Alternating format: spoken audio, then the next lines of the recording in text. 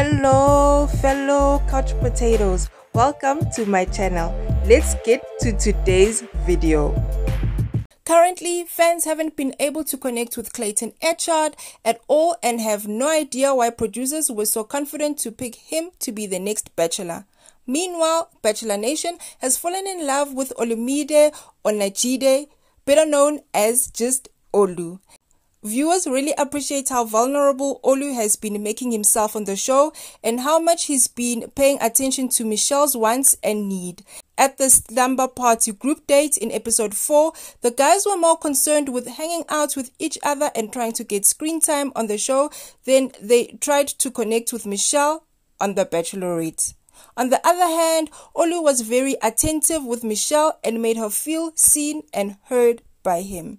It should also be noted that Olu wasn't only a standout in episode 4. In truth, he was one of the men to clock the seeds of doubts that Jamie Scar was planting inside Michelle's head.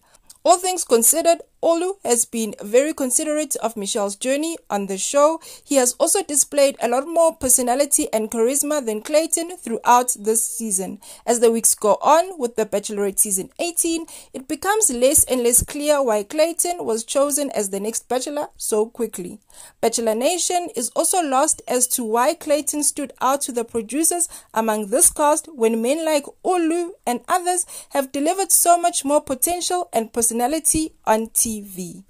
With Matt's season of The Bachelor being overshadowed by the contestants pulling stunts, women with a racist past, and behind-the-scenes drama, one would think that a lot is on the line for season 28. This upcoming season should win back the trust of viewers who have tuned out for the franchise recently. Overall, Bachelor Nation doesn't seem confident that Clayton is the right guy for the job. What do you think, couch potatoes? Let me know your thoughts in the comment section below. Hey couch potato, thank you so much for watching. Don't forget to like and subscribe. See you soon.